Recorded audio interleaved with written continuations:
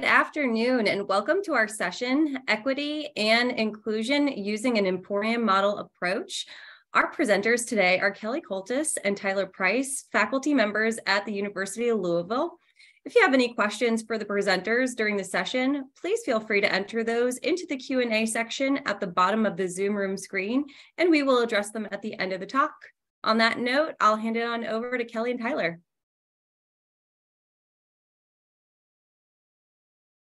You.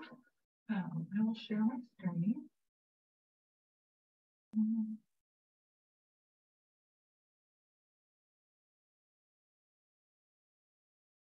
Does that look okay on your end, Marissa? Yep. Beautiful. That's great. All righty. Well, thank you all for being here for our presentation on equity and inclusion using the Emporium model approach in our math intervention courses. My name is Kelly Coultas. I'm an assistant director here at the University of Louisville in Reach Math Resources, which is our undergraduate support for academics.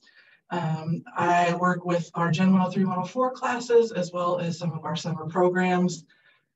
Previously taught 5 years in the high school math setting and have been with Reach since 2013, almost 10 years now. And hello, everyone. My name is Tyler Price. I've been around at Reach for about 5 years now. I have a lot of experience working in our intervention math courses, Gen 103 and 104. I also work with our Summer Engineering Academy program and supervise our team of graduate student assistants here at U of L. So enough about me. We'll kind of go ahead and start with an overview of the session. So what we're hoping to get through today is talk about the essential elements of our intervention courses in mathematics, and mainly talk about their grounding in the Emporium model and the features that go along with that, which include adaptive learning, mastery learning, and guided instruction. The big kind of punchline here that we're excited about is since adopting this approach, we've consistently achieved pass rates of approximately 70%. And our analysis shows that there is not a correlation between pass rate and ethnicity. So what we'd like to do is share the steps that we've taken to redesign our courses, and then kind of highlight the features of the Emporium model that we think have helped us achieve these more equitable outcomes in an inclusive classroom environment.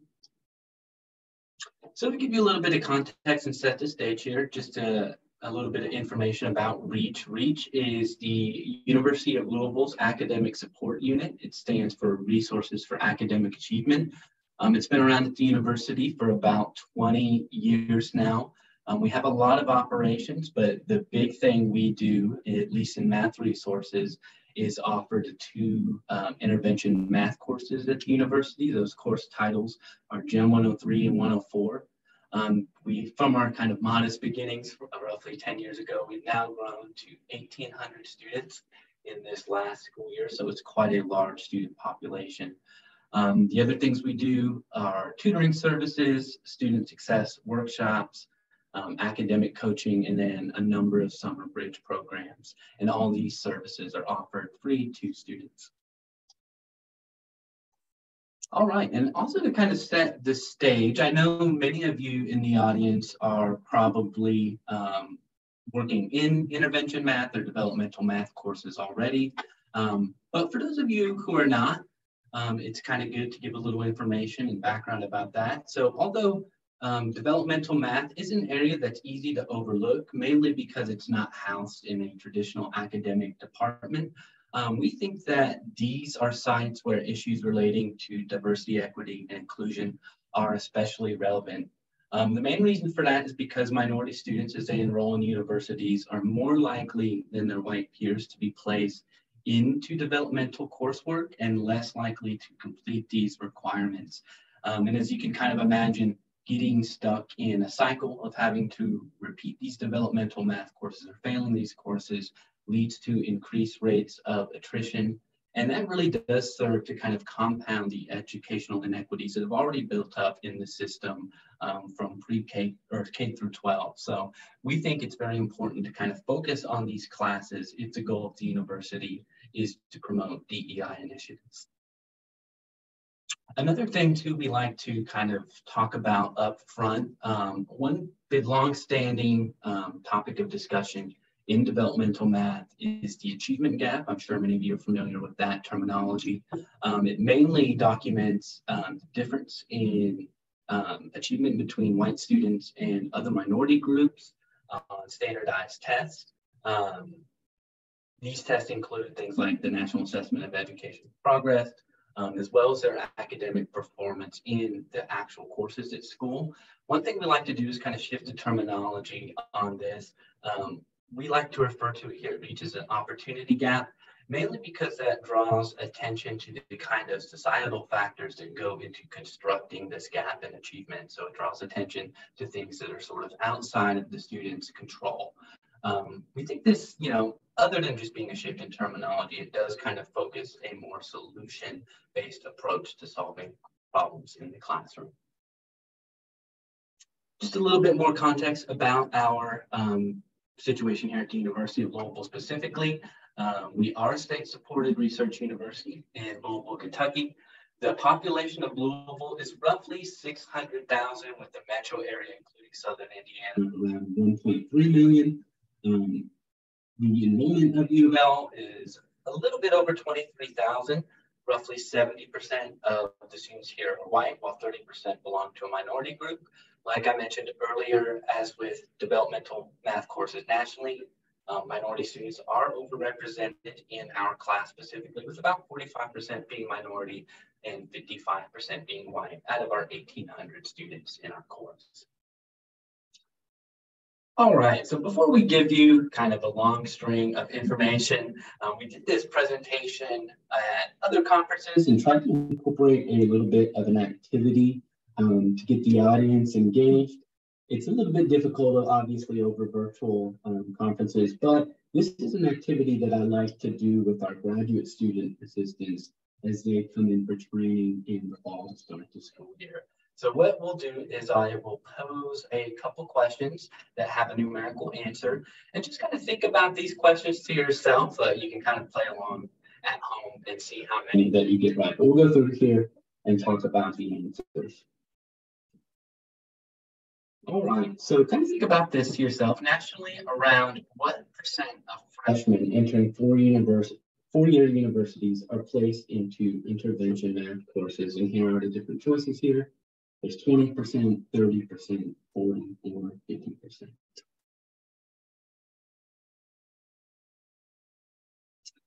You locked in your answers. The correct answer is 40%. So we like to talk about this with our graduate student assistants because it does highlight some of the deficiencies in the math education system coming from K through 12.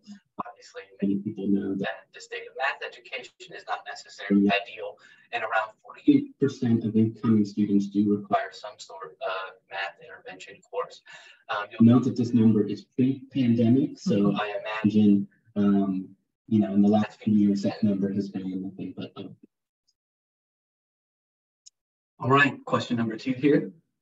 Students requiring at least 2 intervention math courses are what % less likely to graduate than students who are not required to take any intervention courses at all? And you can read the options there: 25, 50, 75, or 100%.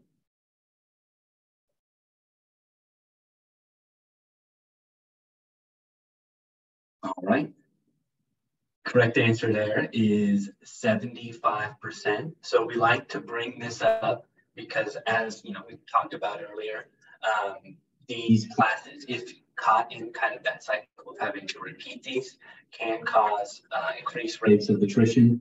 So those who are placed and have to go through long sequences of developmental math courses are significantly more likely to drop out of school than people who don't have to take any developmental courses. So it is really important both that we get students through these courses and that we shorten the number of courses that they have to take as they try to earn their degree. All right, final question here about what % of students in college introductory courses experience at least mild math anxiety?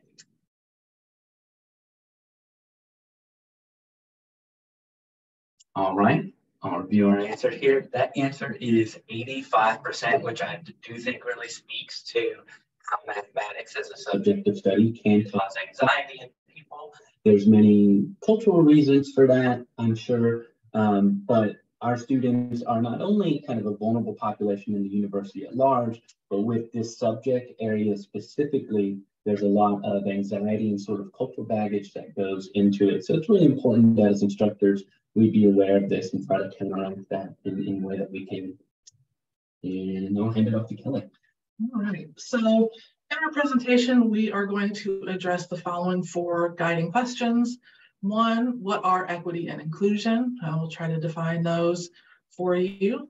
2, what is the Emporium model? I know some people may be using it or have heard a little bit about it, but we will kind of go through and define what it actually is, what the essential elements of the Emporium model are, and then we'll spend a large part of the presentation describing how we actually redesigned our intervention courses using the Emporium model. So hopefully there will be at least a couple takeaways that you could use or consider if that's something you're interested in.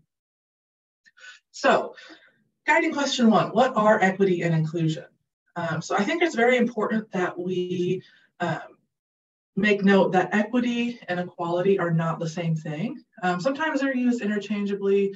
Sometimes there's a little bit of confusion around those. And if you don't have a clear picture of those, that's totally fine. But equality is where students are supported in the same way, regardless of their individual needs. Whereas equity, students are supported in a variety of ways in response to their individual needs. So differentiating instruction using different methods, assessing where students need help, and then trying to address the individual needs of each student. Inclusion is active and intentional and ongoing engagement with diversity. We really work hard and try to be very intentional about giving our students opportunities to share their perspectives, their personalities, who they are as a person holistically. We always try to use language that's respectable and sensitive to differences. And if we learn that there's a better way, once you know better, do better. We definitely try to recognize our own privileges, implicit biases in our interactions with students, and definitely just try to make space for students who might feel otherwise excluded. Just have a sense of belonging in our classroom and feel like they're welcomed and they're wanted and they're valuable and that they can be successful in our classroom. Some ideas from the Chronicle of Higher Education for inclusive course design are to design courses in which you, the instructors, speak less, give lots of low stakes quizzes and assessments, set very clear expectations. The more structure, the better for everybody. And obviously connecting with students personally, using their names, sharing pronouns if they're comfortable with that. Don't force anybody to, but if they want to, it's always good to give space for that. Use different modes of communication and just acknowledging, hard times. A lot of our students are working full-time, going to school full-time, and have a variety of other things on their plate. So just recognizing, I say in class multiple times a semester, I know my class isn't the only thing in your life. So how can we make it a priority for right now for what you need to get done to meet XYZ deadline? So what is the Emporium model? The Emporium model has been around for a while. It replaces a traditional lecture with interactive instructional software and on-demand personalized assistance. So you need both pieces. You need an interactive instructional software, and you definitely need the on-demand personalized assistance. At least in our experience, both are very, very important. Getting away from that lecture format allows our teaching resources to be distributed equitably rather than equally. So it's not a one-size-fits-all. Some students might need a lot of individualized help in one thing, but not the other. And some students come in our class and never ask a single question, while others need a lot of help. So that allows us to give help where help is needed, and to not bore the students who don't need our help. They can move forward, and we'll talk more about our class being self-paced here in a bit.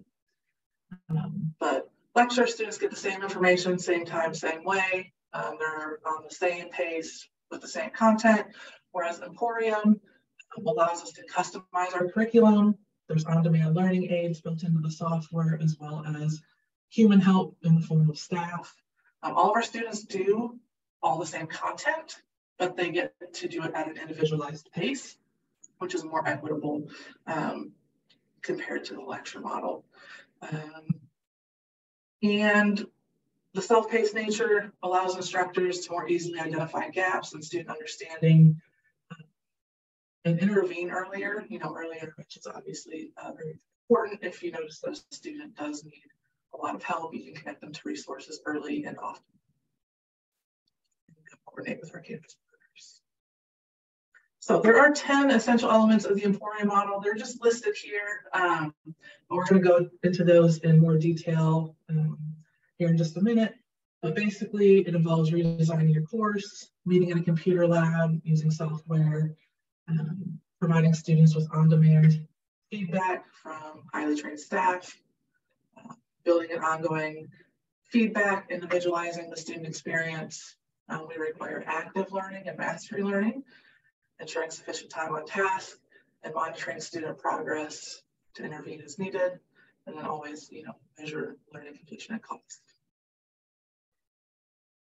Right. So like we said, the main part of this presentation will be going through these individual elements and talking about the specific features and kind of describing those a little bit more, and also occasionally chiming in with how those features might lead to more equitable outcomes.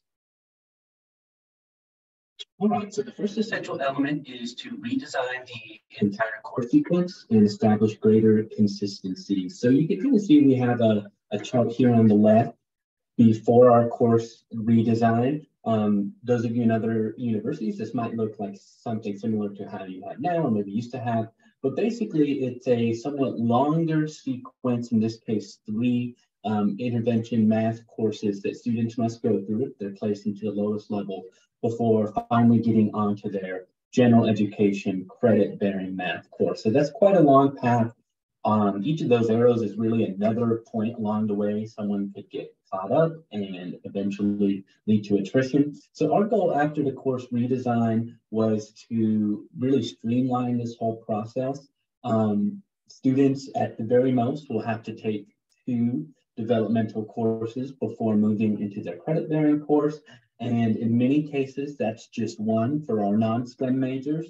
And we'll talk about this a little bit later, but even students placed into the lowest level, we do have a program to get both courses done in 1 semester. So we tried in a number of ways to really cut down on the number of attrition points as students move through their courses. And then here, just kind of a chart highlighting the differences between the old courses that we had to do, which were labeled as Math 55, 65, and 85, versus our current classes, General 3, 104. The old classes were much more of the traditional remedial style classes, whereas here we kind of treat them as intervention classes. The old classes were taught in a traditional classroom with a lecture out of a textbook and graded the old ABCF fashion. Our courses today are in a computer lab, as we'll talk about later. Our instructors serve as facilitators and guide students through the material rather than serving as a lecturer. The textbooks have been replaced by instructional courseware and a guided notebook that kind of accompanies each lesson. And then the course is now graded pass-fail instead of A, B, C, F.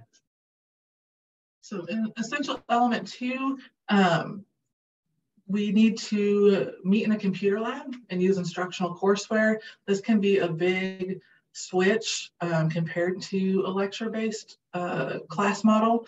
Our students meet twice a week for 50 minutes in a computer lab. It is a 3-credit class, but we only have 2 required meetings, and then there's lots of optional time for them to come in outside of that. We have an average student to staff ratio of 10 to 1, which is wonderful and incredible. And I know possibly not possible for everybody, probably not possible for everybody. But we accomplish that by having one instructor, whether it's a full-time staff member or a graduate assistant in the room, plus 2 peer tutors who are trained specifically for the class. So if we don't have student staff, there's no possible way we could accomplish that. But that is how we do it, and that's how students are able to get so much on-demand help. And it's good for the tutors too. It's a good first job for them usually. So we actually have 2 computer labs here. I forgot to mention we have like a standard computer lab, and then we have an overflow room that we use almost all day also, where we have laptops in a cart that can be used. So that is an option. If you don't have an actual lab, you can get creative, get one of the laptop carts with some laptops, and then you can use those in any room and kind of turn any room into a lab. All of our sections for Gen 103 and Gen 104 use Hawks Learning. In particular, we use the introductory and intermediate algebra product, which has been really nice because the 103 students are kind of in the introductory material, whereas the 104 students are in the intermediate material, but they get to use the same product for both. Students complete all required assignments in the courseware, and that includes 35 lessons, 4 cumulative quizzes, and a final exam. All right, the third essential element is to provide students with on-demand assistance from highly trained staff. Like Kelly mentioned, our courses are facilitated by graduate teaching assistants and professional staff members. We do our best to train each member of our team, go through a lot of training to make sure that they're ready to be in the classroom on day one. Some of the training materials that we've put together are a comprehensive instructor guide. We have 2-week-long training for our graduate student assistants before the fall semester starts. So we have them come in August for a couple of weeks and do training each day. We also have an online component to that training in the form of different modules. Even with our graduate student assistants, we try to emphasize things like inclusion through the use of welcome forms. We also have them complete a module through our Disability Resource Center here on campus and diversity awareness training as well. We also try to keep that training going throughout the semester. So we have weekly staff meetings. Each graduate student meets one-on-one each week with a professional staff member. We also meet as a team each week to make sure we're on the same page. And we also have a system of observations and evaluations to kind of give that ongoing feedback as they work here throughout the course of a few semesters. Again, as Kelly mentioned, that we do have student staff and lots of them. We have peer tutors assigned to each class, at least 1, but in most cases 2. One component we like to highlight there too is we believe that peer tutors can help reduce the math anxiety some students might feel coming into a math classroom. You know, math classrooms can sometimes be seen as, you know, a source of anxiety, mainly because people might have negative experiences being put on the spot in grade school or having to go up on the board and perform some sort of math problem as their peers watch. So it is important to reduce that anxiety. And as professors, sometimes we don't always relate to the students as well as people who are their age might, as much as we try. So it is good to have help from, you know, people who look like the students, talk like the students, and are there and being friendly and very knowledgeable with the math. Our program and our training is certified by the College Reading and Learning Association. And again, with our tutors, we conduct those observations and evaluations over the course of semesters. And the big thing that we emphasize is that all of our staff in the classroom should be active in seeking to help students and use that in kind of techniques, including cognitive scaffolding, and use guided instruction as students work through the lessons. Okay, essential element 4, build ongoing assessment and feedback. Like as we mentioned, all of our courses do use the Hawks Learning courseware.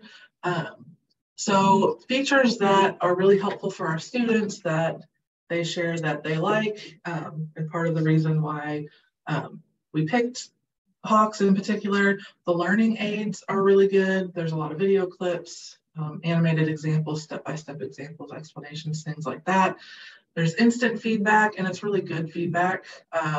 Students do like that because if they're working, we have a lot of students who work third shift and they keep, unusual non-business hours.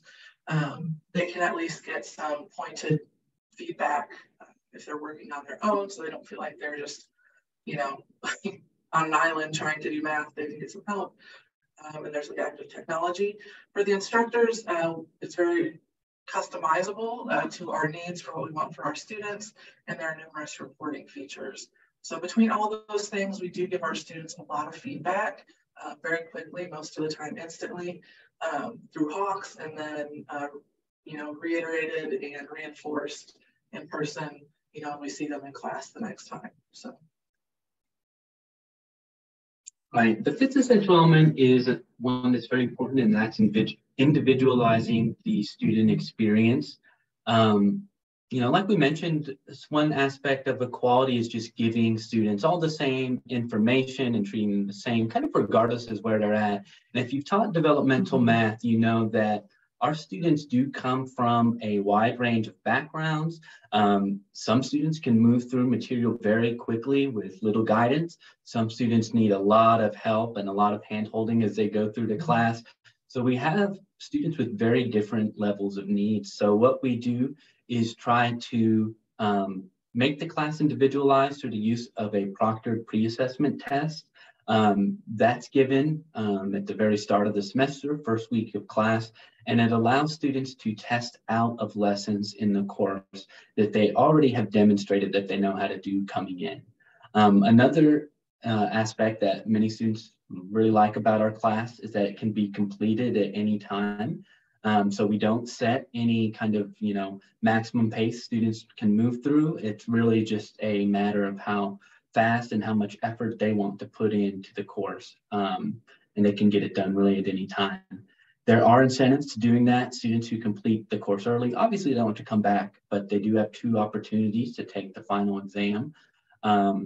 Another thing we do is students who did not pass the class for whatever reason are not required to start over. We label them as returning students, and we allow them to start at the course midpoint, which is quiz 2. That kind of gives them the opportunity to review topics that they've already done last semester or at some point earlier, and then they finish the last half of the class. And then, like I mentioned earlier, we do have a half semester program where Gen 103 and 104 can be completed in one semester. The numbers on that vary this semester. I think it's, around 15 or so students. In previous semesters, that number's as high as 40. So it is, a useful thing for a lot of students to get through 2 courses in one semester. We're able to do that because, like most universities, we do have some courses on an 8-week schedule. So we just created an 8-week second half of the semester course. So it works pretty well. So require active learning. So this is really, really important. And one thing that I really like, I've taught lecture style and I've taught Emporium style, and it is a big switch, but students are actively doing the math during class. And hopefully outside of class too, but definitely during class. So instead of watching somebody do math and then trying to do it on their own later, they get to do the math in the presence of somebody who can help them. I like to equate it to like watching ESPN versus actually playing basketball. Like, what's going to make you better? Actually playing. You can watch all you want. You can get good tips and tricks and ideas from watching, professionals, but you really got to do the work if you want to actually get good. We have the learn mode, which is basically what would replace like the textbook and lecture examples if we were doing a lecture. So students kind of get an lecture that way. And there's lots of videos in the learn mode, which I really like. There's even a little watch button. If I have students who are resistant to taking math notes, I'm like, do an experiment. Just like watch all the videos. And if you do nothing else, just watch all the videos before you try to do a problem. And that usually helps quite a bit. We use a guided notebook, and our guided notebook is a fill-in-the-blank notebook that goes right along with the learn mode. It's customized to what we use in our specific classes here at U of L. Instructors and tutors are available for on-demand help. This is the #1 thing, because I know we've all been there. If we're in a lecture and a professor's giving an example and you get lost on the first step, you're still lost even though they keep going. So when you have the on-demand help, you can get help when you get stuck, and then you can keep going instead of just having it all go over your head. And because we are fairly large and well established, we do have a full-blown like learning center that we're a part of. Math resource centers are in math help for everything up to Calculus 2, including this course with the intermediate and introductory algebra. So that's available throughout the week, 9 to 5. So some students really just sit in there and use that a lot. Right, and then we'll try to be cognizant of time here because I know that we're probably rambling a little bit too much. I'll try to roll through these a little quicker. The 7th essential element is requiring mastery learning. So in our class, mastery means 80%. So as students go through the assignments, they're very low pressure and that we allow unlimited retakes. We're really just trying to get students to the point where they can get 80% and demonstrate enough mastery of the material to move through. Once they've done that, they'll take the common final exam. The bar is lowered there to a 70%. There's a maximum of 2 attempts allowed for the final exam, and that must be passed in order to pass the course. The common final exam is something we made in collaboration with our math department here to ensure that they're ready to move into the college algebra and other quantitative reasoning courses. So we ensure sufficient time on task. We do that through numerous Hawks reports. We do weekly progress time logs, and we have a pacing guide. We have a screenshot of an example there on the right side of the screen. But there's a page in the syllabus where every single week students know exactly what they need to do, and those dates are all programmed into Hawks as well. So that gives clear expectations for deadlines and provides structure, which is good for everybody. So that like 1 semester and a page pacing guide, students really like that. So if there's one takeaway, if you don't do that, that's one thing students really do make use of. We also have an attendance policy in our class. So we say attendance and active participation are required, which does give them structure. It's a very flexible attendance policy. We do monitor it in multiple ways. What we're using now, we've had obviously multiple variations of this in the past few years, but students can miss up to 10 class periods for any reason. So we say pre-excused. You know, not everybody has access to doctors or people who would give a doctor's excuse note, but if you don't feel well, stay home, that's fine, it's excused. But you're just not allowed to miss any more than 10 class periods. And given that we only meet twice a week, that's 5 weeks of a 15-week semester. So that's quite loose. But it's also very strict. There's no exceptions, no more than 10. All right, another thing, essential element 9 here is to monitor student progress and intervene when necessary. That early intervention is obviously very important. It's good to catch students who are starting to fall behind early, because that means that they could be falling behind in other courses here at the university, and we're a good place to kind of intervene and step in since we're kind of a smaller group. So we make use of a lot of reporting features in Hawks. I won't read all of those, but if you do have a Hawks product and you're to kind of use just a small handful of reports, there's a lot of really good ones here. Especially, you know, the time per lesson and student reports that can allow you to see how long students are spending on lessons, which can help you identify people who might be spending too much time on a lesson, or maybe some people who are spending a suspiciously short amount of time on lessons. So we make use of a lot of reports there.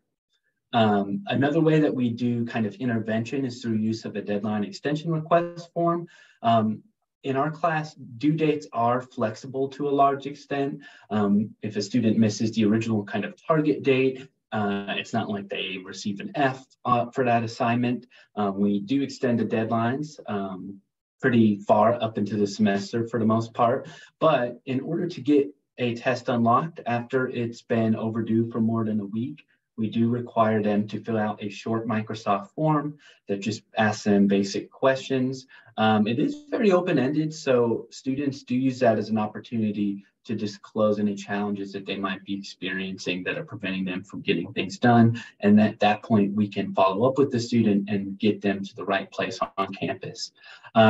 Now, if they go more than 2 weeks overdue on an assignment, we go one step farther and have a meeting with the student that we call a plan of action meeting. In that case, they actually meet with one of our professional staff members when they come into class. It's just mainly a check-in, not a time to scold the student or anything like that, but check in, see how they're doing, get them connected, develop a plan to get caught back up in the course, and then give them an additional extension on the assignment. So essential element 10, this is our last essential element. It's obviously important to measure your learning, completion, and cost. You can see our pass rates there. One important note is in 2016, we got to write our own final exam. Previously, we had to use the Coultas placement exam, which doesn't exist anymore. And we switched to Hawks from a different product. I have kind of a red line there at the 70% mark. Things were going well until fall of 2020 when they took a nosedive for reasons I don't need to explain. But we have kind of had a little bit better results here in the last year or so, kind of coming out of COVID. So one important thing, metric 2, is that we track students in the next class, and approximately 70% of the students who pass our class then go on to pass their credit bearing math class in their first try, as opposed to, you know, banging their head against the wall, which we do not want. Okay, one thing that we have begun to take a closer look at in the past few, about 4 years, is ethnicity and pass rate. The details are up there. The most important thing is that we have found that there is no association between ethnicity and pass rate in any of these academic years that we've analyzed, even throughout COVID, which we were very proud of, because we know COVID disproportionately affected a lot of different groups, but students were still able to be successful in our course. That's kind of small, but you can see kind of the numbers we use there and our pass rates. And just one thing I will mention we started to look at is like Pell eligible students versus non-Pell eligible students, and we're finding similar things. So that's more good news, but that's not ready for press yet, according to our executive director. So you got a little nugget of information. So in summary, using the Emporium model has allowed us to foster equity because we are serving as a facilitator rather than a lecturer. That doesn't mean a lecture-based class is bad. It just means if you have a lecture-based class, maybe you can weave some of these things in, flip classroom ideas, things like that. So, but in ours, it is full-blown Emporium. So we are a facilitator. We have a lot more structure and resources and like accountability through attendance and things like that in our course. We do have a small class size, which allows us to know our students personally and build relationships. Embedded peer tutors give students a chance to learn somebody who relates to them. It might help reduce anxiety. We do offer a lot of low stakes quizzes and assessments, which offer ongoing and immediate feedback, thanks to using online courseware. Having online courseware does allow access 24/7 as long as the student's in a place with internet where they can work. So all those help tools that are online are available 24/7, which is great because that takes a little pressure off of you as the instructor to be the answer for everything. Online courseware grading is wonderful. It can help remove instructor bias and allow instructors to spend their time analyzing data instead of creating it by grading paper after paper after paper. It also makes the mastery learning a lot more feasible because, you know, everybody's in a million different places. And so the computer just grades it. You don't have to worry about the answer to anything like that. We have very clear expectations. There are no surprises in our class because we do have very clear-cut policies and deadlines. All right, and you can kind of see there, we do have a few resources. I don't know if we'll be sending out PDFs as PowerPoint, but those are good articles to check out if some of these ideas are interesting to you and you're looking to incorporate elements of the Emporium model. And then hopefully we have answered these questions, maybe answered them for too long. And I think, Marissa, I think we're ready to move into the Q&A part. I know we only have 5 or so minutes left, but I did see that we got a couple of questions as we were going through the PowerPoint. Let me do a stop share first. Perfect. Thank you so much, you guys. Yeah, we did get a couple of questions. The first being, do you have a singular paid coordinator for organizing all of this and running the training, as well as tracking the progress? Yeah, I think I heard most of that. So, sorry, it cut out a little bit, but yes. So I am the course coordinator. So my name is on every single course. And then all of our other instructors are paired up with the courses that they're teaching, and they're listed as a secondary instructor.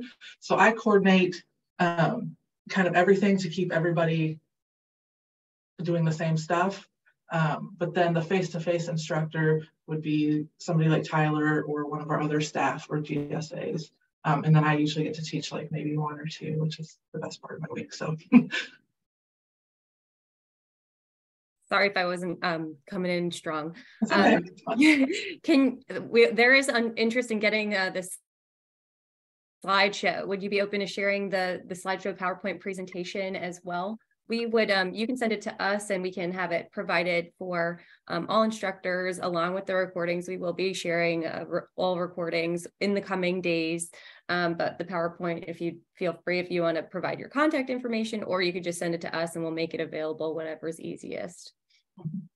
Awesome. If there are any other questions, feel free to drop them in the Q&A. Perfect.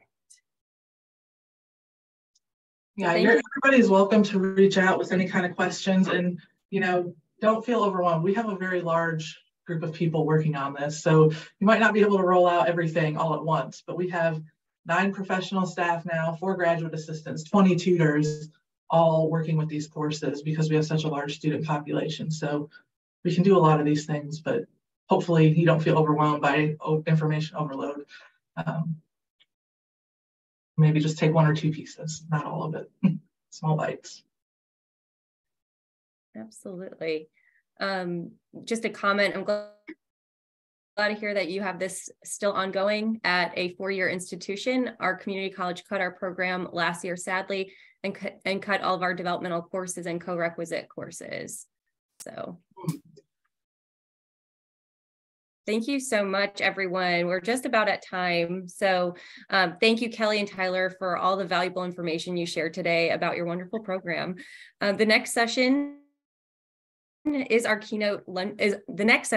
lunch keynote speaker, Dr. Jackie Leone. You can view the chat for the session meeting room link or access the conference website for a complete list of concurrent sessions and their descriptions. While accessing the conference website, don't forget to swing by the virtual exhibit hall to say hello to our Hawks team. While there, you quick 5-minute demonstration, request your t-shirt, and be entered to win a $50 hourly giveaway. Also, in the spirit of St. Patrick's Day, you'll find a few golden coins throughout the conference website. Click on the coins to be entered for a chance to win an additional raffle. And we're excited to see you at the next session. Thank you so much, everyone. Thank you, Kelly and Tyler. Thank you all. Yeah, thank you for your time, everyone.